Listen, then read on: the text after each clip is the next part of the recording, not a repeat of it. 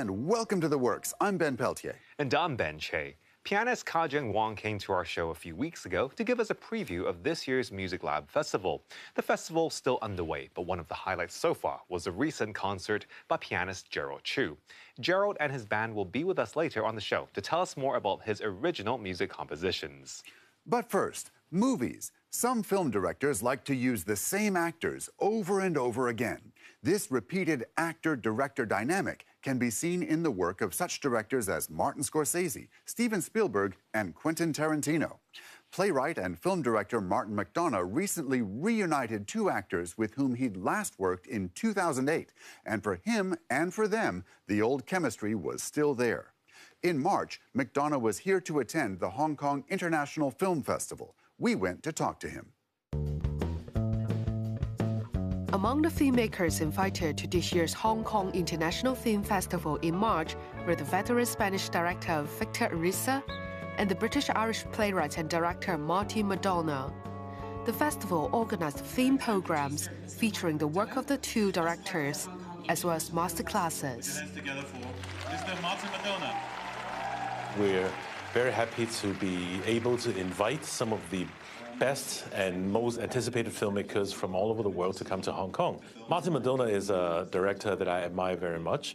He came from a background of a stage director, but then he changed into film, and then all the films, he wrote the script himself, and they are very dark tales, but very comical tales that shows his ability in both script writing and directing. So he's one of the best Hollywood directors at the moment, and I'm really honored to have him here in Hong Kong. Martin McDonagh was born to Irish parents in Camberwell, London. That's where he grew up, but summer holidays in the Connemara region on the west coast of Ireland made a lasting impression on him and reinforcing his sense of his Irish heritage and his love for the environment. He began his career as a playwright, setting his first 6 stage plays in and around County Galway. His film career as a writer-director began in 2004 with the dark comedy short Six Shooter. It received an Academy Award in 2006. In Bruges, his first full-length film in 2008 featured Colin Farrell and Brendan Gleeson as two Irish hitmen. In 2012, he wrote and directed Seven Psychopaths. And in 2017, 3 Billboards Outside Ebbing, Missouri. McDonagh once again joined forces with Farrell and Gleeson for his most recent work, The Banshees of Inisherin, which earned him 9 Academy Award nominations. His works, for both stage and screen, are often characterized for their sharp dialogue, dark humor, and examination of violence.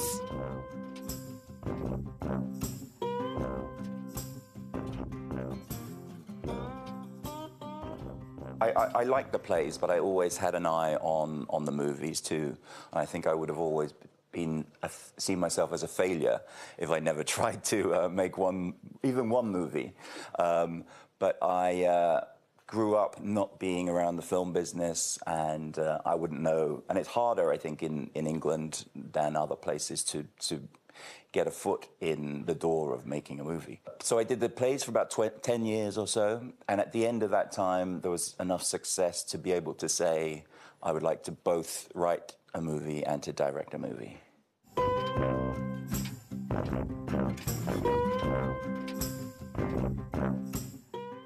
I think it's probably just the way I see the world. I see the tragedy. I see a lot of tragedy. But I think sometimes it will make us too depressed if we just see the tragedy for what it is. So to make jokes or to try and see the funny side of things is how I naturally am as a person. So even in the film stories, to apply that, I think is interesting. But in one of your previous interviews with Taylor Swift, you mentioned that you were such a happy person, but you write sad stuff. Yeah, I guess it kind of gets rid of the sadness and the darkness. Yeah, I'm a very happy person, but I'm very lucky to have even had the success with the plays and the movies. So yeah, I'm just a happy lad.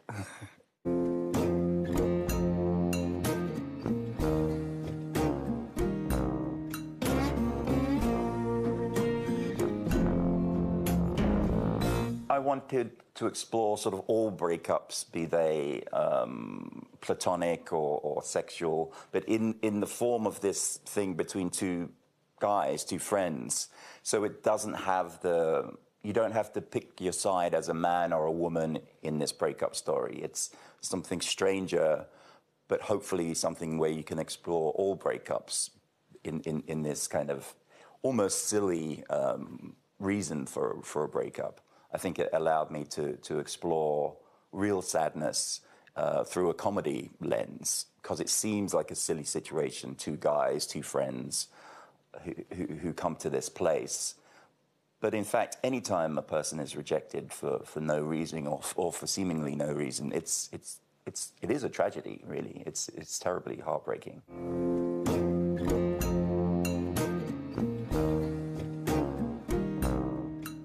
Well, yeah, I never sort of do a treatment, and I never know where the story is going to go to.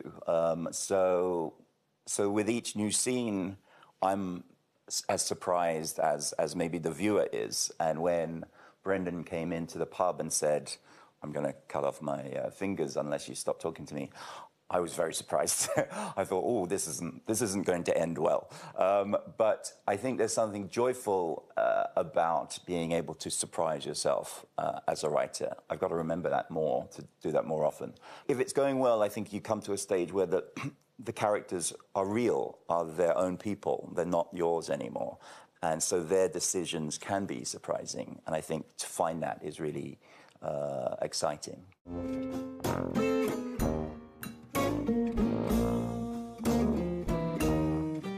It was as if no time had passed between Bruges and Banshees.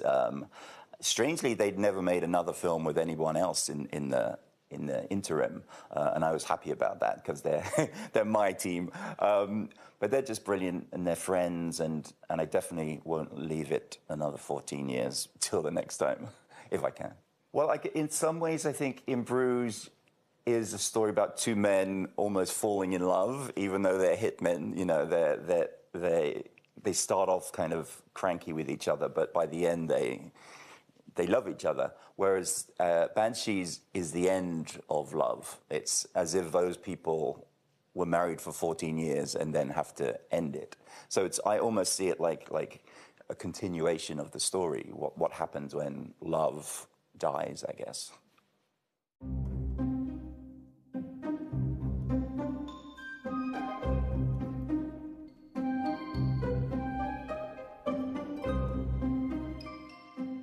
I was on a bus or a coach going through America, and I saw something on real billboards out the window that was almost exactly what I put on my billboards.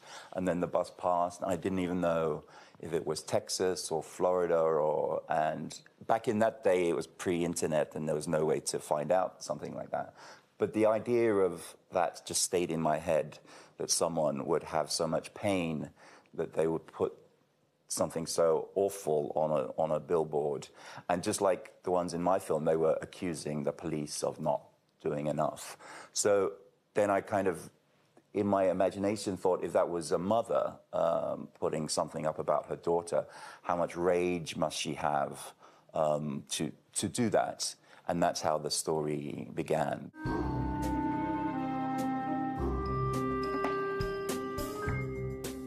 Whenever I'm writing or directing, I just want to be as truthful to these people as possible, because I see them as real people. But by the time the script is finished, they're real. They exist in my head anyway. And then I guess the secret is to make sure that the actors believe in them truthfully as well, and for me to be free, and me to let them go. And at that stage, the actor can take the truth as they see it.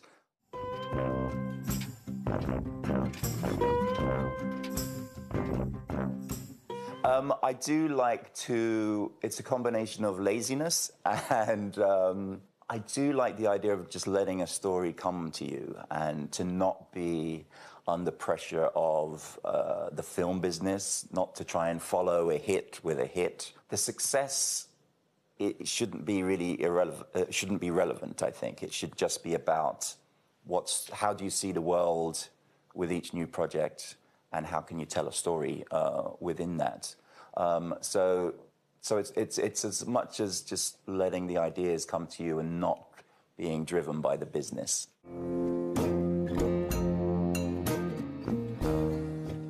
Are you doing what the Kong characters does in the movie, thinking about what you would do in your art, in your remaining life?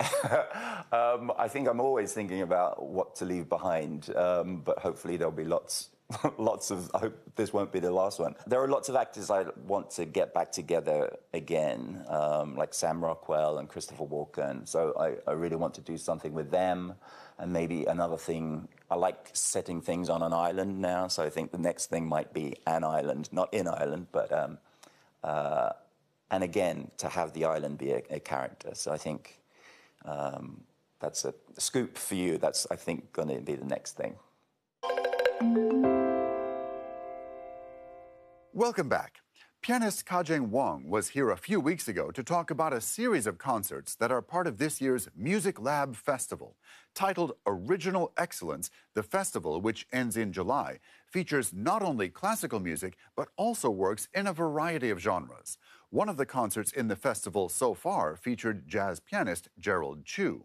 Chu has studied music composition for film and television, jazz vocal performance, as well as the history and sociology of music. He's with us now. All right, Jerold Chu, welcome to The Works. Thanks for having me.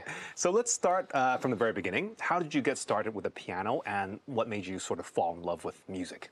I guess for me, it's music's always been a big part of the childhood, I guess. My parents played songs at home, and like many kids who grew up in Hong Kong, I played the piano growing up, but not really much interest in pursuing music or like writing my own music or anything like that until I actually studied abroad. I studied abroad in the UK, and during that period, I guess I was exposed to firstly playing the guitar, actually. Oh, okay. And playing the guitar is very like, you play chords, you play pop songs, that kind of thing.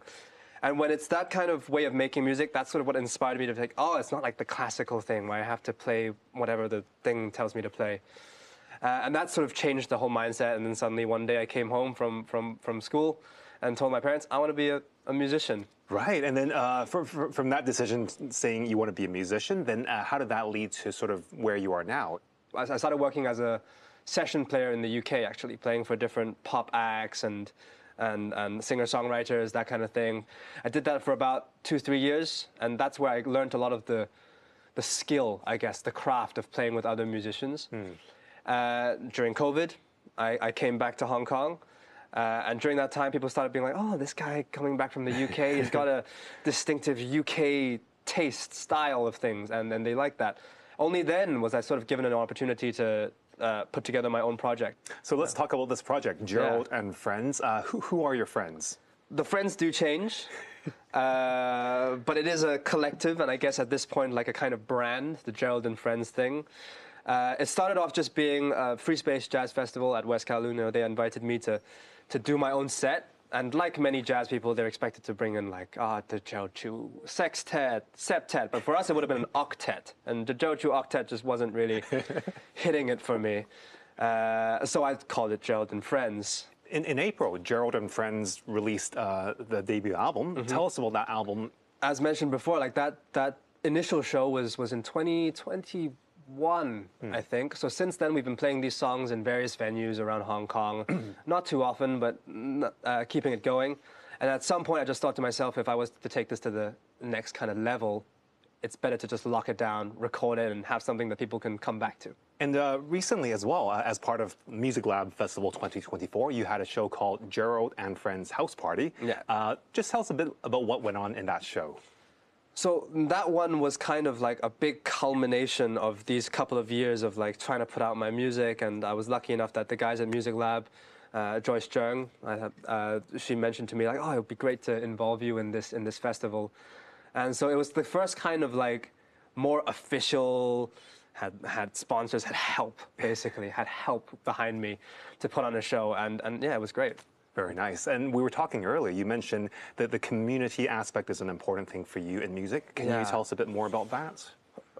For me, I think when I first came back to Hong Kong, but actually just in general, when I've been pursuing music, jazz is often seen as a kind of like to some people, a little bit elitist, a little bit like hard to approach, and a lot of people listen to it and go like, it's not for me, long solos. For me, it was very important to bring sort of jazz back to the people and make it a more approachable art form, to then maybe go and listen to the deeper stuff that even I love too. But for me, I wanted to be like that bridge that represents, so the community spirit, the fun, the joy of making music is very important to me, and is a message that I want to convey to the audience. So Jerold, you're here today with your friends as well, and you're all about to perform a song for us. What have you chosen to play? So the song I've picked is a song called Typhoon No. 7. It was written, actually, I say this in my shows, in honor of Free Space Jazz Festival 2023, which rather famously was rained off.